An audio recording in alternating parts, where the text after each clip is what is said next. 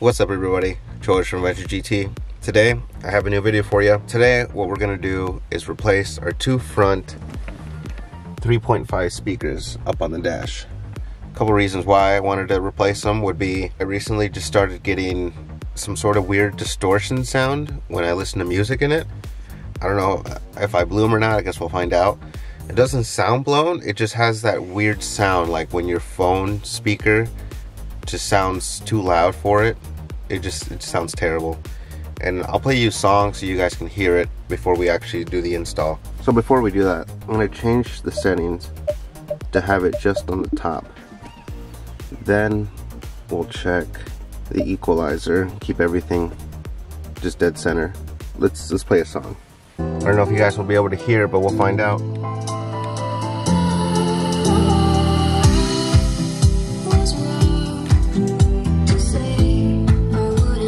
I can kind of hear it.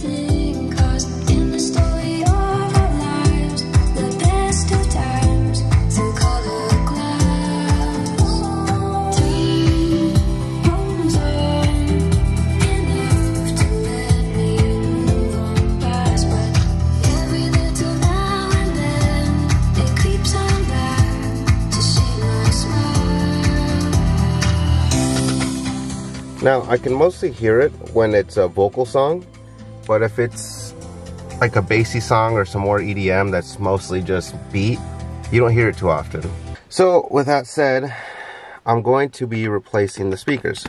Hopefully that will help adjust, maybe even sound a little bit better. That's kind of another reason I wanted to do it, just to at least get a sample of what new speakers might sound like in this car. And I did a little research on what I wanted. I didn't want to underpower any speakers. I didn't want to get something that's just barely above stock. So I want to get something middle ground.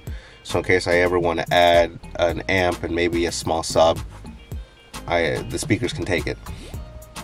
So let me show you what I got for speakers. So yeah, I decided to go with these JBL Club 3020s. Now, I looked at a couple reviews. I did like it, sounded legit. I know JBL is a good name brand that people love. I've opened these up, so let me show you guys real quick. Alright, looks like we got a little protection from the bottom.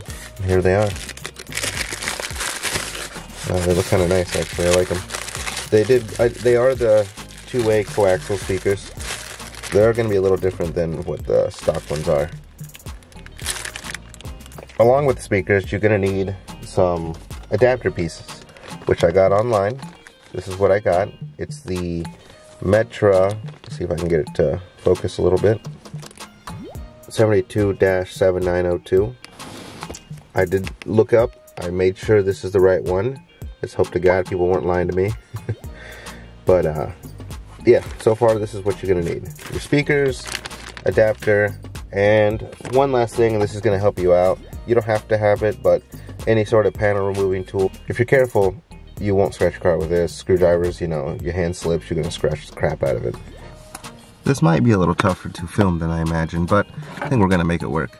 So this actually comes out very easy, as long as you get your panel removing tool. You kind of want to wedge it down there, and I kind of already started it a little bit. Just kind of wedge it in there, try to pop it off. There are a couple pop tabs like that one right there. There should be, I think, 3 or 4. I'm gonna keep sliding over as we go. Oh. There we go. Oh.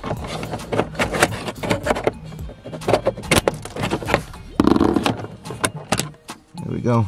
That's your pop tabs off. And that's the speaker right here. By the looks of it, it doesn't look like it's been messed up at top at least, but interior wise maybe could be messed up inside.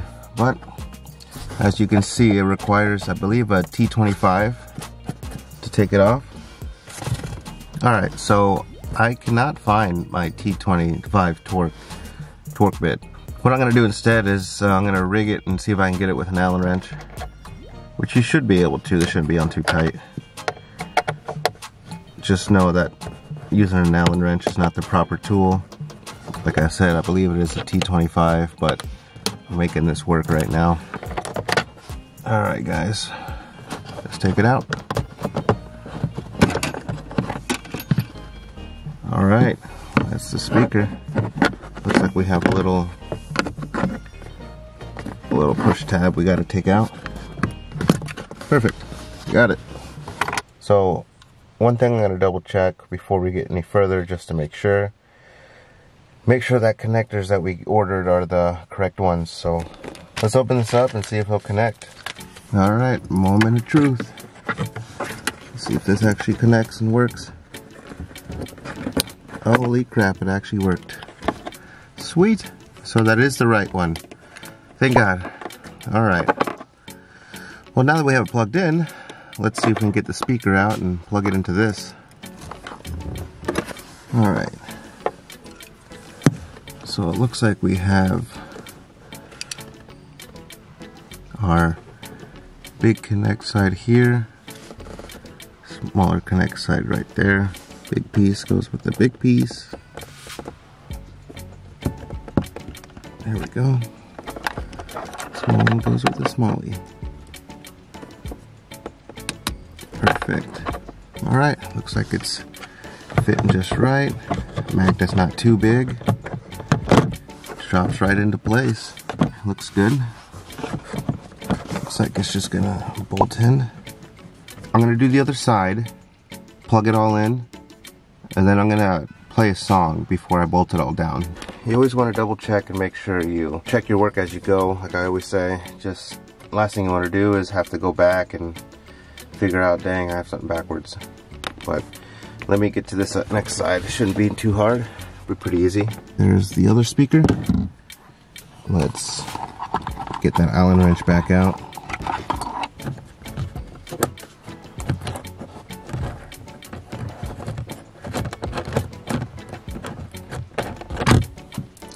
Sweet. Let's take it out.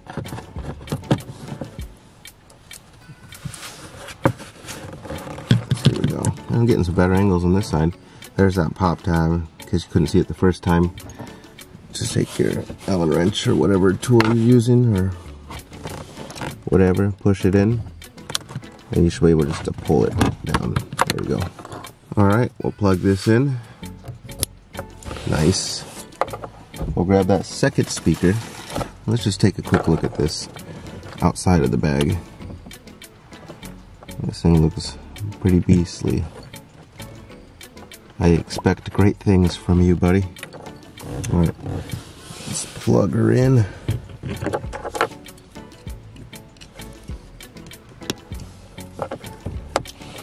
Alright, drop it all down. Okay, we've officially replaced the front speakers on the dash. There's one, there's two. Alright, let me get back to the driver's side. Play that same song and see if it changed anything or if it sounds better, or we'll see what happens. I am gonna put the screws in somewhat, so that way it doesn't rattle around, and you know, obviously that would cause an issue. Okay, they're all tightened down. Let's play that song.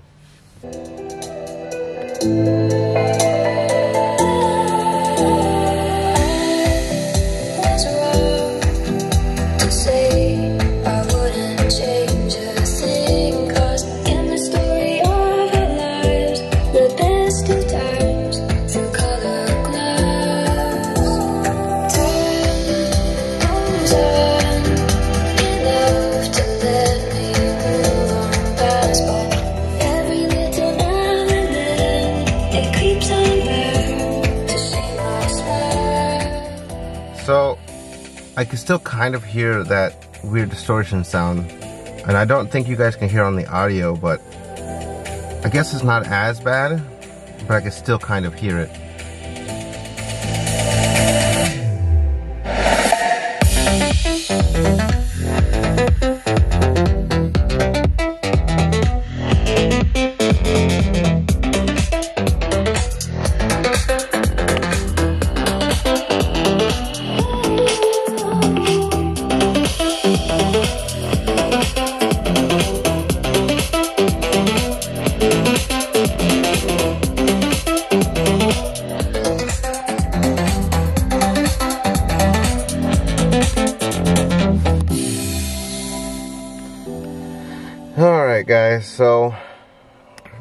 my initial reason, it's still kind of doing it.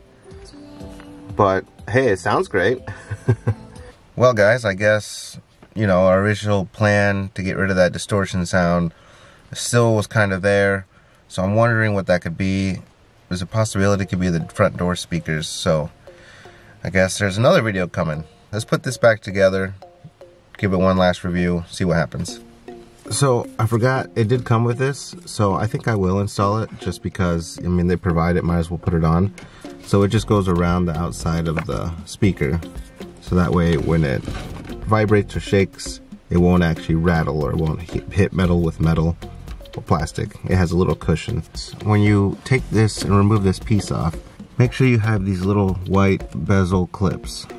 These guys do come out. I did have trouble with one earlier. And if you're missing one of them, then you won't be able to actually push it and clip it into the car or back into the proper locations. Just be cautious about that. And it should just easily clip, clip, clip, clip. Yeah, back into place. Sweet. Alright guys, that's all I had. Hopefully you enjoyed the video, you liked it, you learned something. Maybe you guys want to do the same thing. I'll link everything I had in the description below. And hopefully you guys will have the same experience. Like these speakers, like everything. Please like and subscribe. It's George from JBL GT, signing out.